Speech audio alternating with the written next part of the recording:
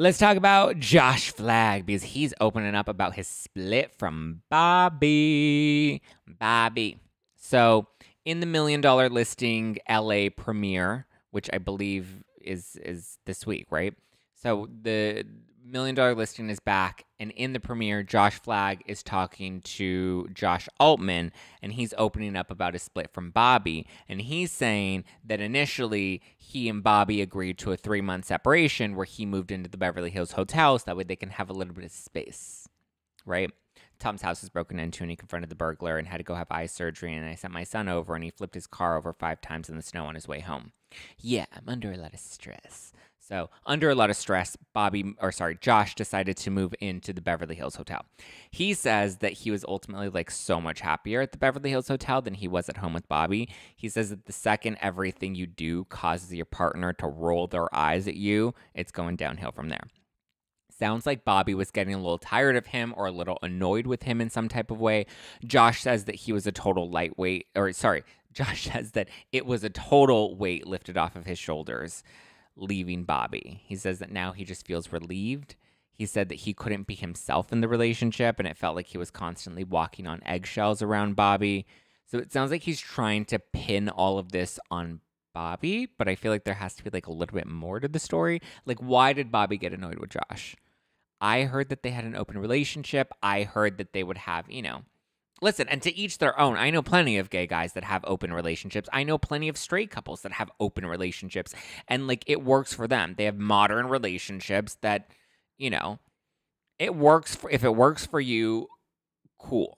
As long as there's no secrecy, as long as you're not cheating, as long as you're not keeping things from each other, and there are very clear boundaries and clear, I don't want to say rules, but just like levels of respect. And, we are respectful to our partner and we're open and honest and we have good, clear communication, then fine. I think an open relationship could work. I personally don't want to be in an open relationship. I personally have never been in an open relationship. I don't think I ever would. But I also know that relationships evolve and they change, and the dynamics of them also evolve and change.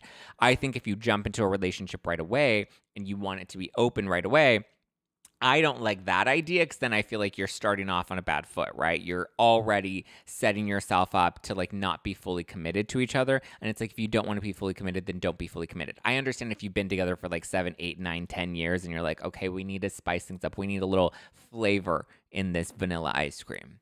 Let's add some marshmallows. Let's add a few nuts. Let's throw in some pecans, something, right? That I get, that I understand. But somebody that doesn't want to be in a committed relationship and is solely dedicated towards being in an open relationship from day one, that I think could be problematic, especially if they're leading someone to believe that they can have something down the line that probably isn't the most realistic. And so I can see how possibly that's what Josh and Bobby, that was the understanding that they had, that maybe we can have an open relationship now.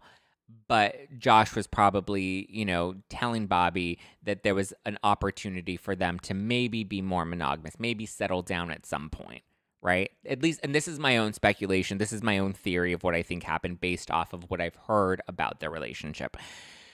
So, like I said, I heard the relationship was open. I also heard that Bobby really did want to settle down, but Josh didn't. Bobby wanted a family. Bobby wanted to get married. Bobby wanted, just a slower pace, like a more settled life. And I'm hearing that Josh didn't want that. So who knows? Maybe Bobby was ready for a change in pace and Josh just wasn't ready to settle down. That would annoy me too.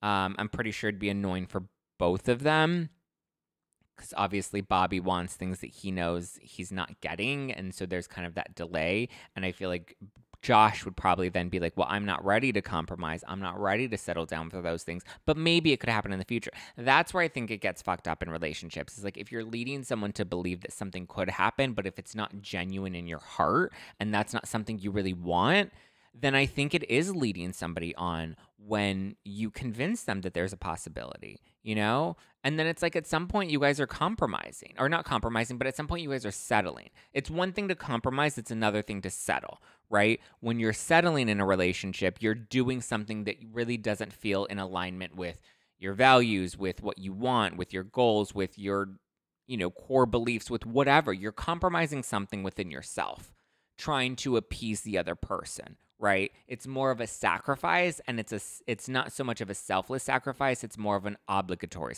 sacrifice. And so I think that's where things become tricky, and that's where things become problematic, because then you become codependent. And so it's not necessarily doing things. I was having this conversation with somebody recently. I can't remember who. But they were asking me, they're like, well, a committed relationship, shouldn't there be some sort of codependency? And I'm like, no, I don't think that there should be a codependency. There needs to be a healthy level of commitment and a healthy level of compromise. And yeah, there does come elements of obligation sometimes, right? If you like want to go out with your friends and your partner never wants to go out because maybe you're just not somebody that goes out very often. But if that's a priority for your partner and you want to make them happy, then you're like, okay, fine, I'll fucking go out with your friends, once a month. That's a compromise, right? But, telling somebody we can have kids one day, if that's not something you really want and you're kind of pretty sure about that, or even if you're just not really sure, I mean, because it could be possible that Josh was very open with Bobby, and he's like, listen, I don't want kids. I don't think I want kids right now, but my mind could change in the future, but I'm just going to be very honest with where I'm at. And maybe Bobby wanted to believe that maybe at some point Josh's mind could change about kids in the future, right? That's a possibility, but then I think that's the fault on Bobby, thinking that eventually Josh is going to change, especially considering Josh is the older one, and Josh has a lot more, like, I think the older you get, the more settled you become in your own ways and in your own lifestyle, and you're not willing to compromise as much.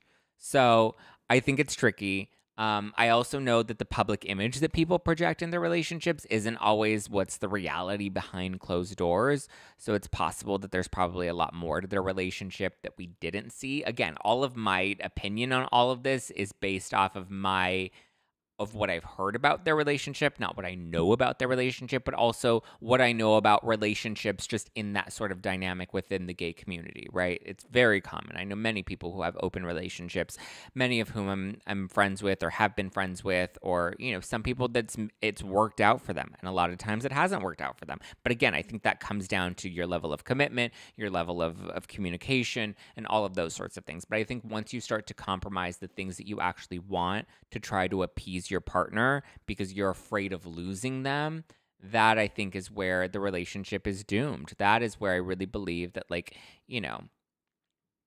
unfortunately, it's not going to work.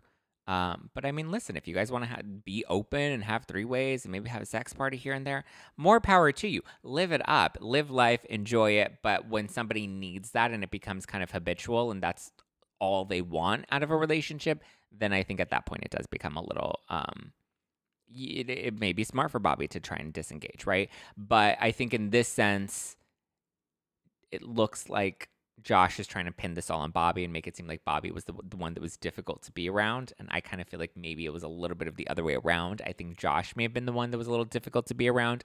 And I think Bobby was waiting for things that were never really going to come to fruition because Josh just didn't want those things. And listen, he's older, not to be ageist, because some bitch on Twitter was like, you're ageist and don't be ageist, because I made a joke about Dana Banana from Salt Lake City, who I actually really like on the show. I'm enjoying watching Dana Banana. But somebody posted something and they're like, what would you change about the Salt Lake City cast for next season? And I said, I would dye Dana's gray hair. And I thought that was funny, okay?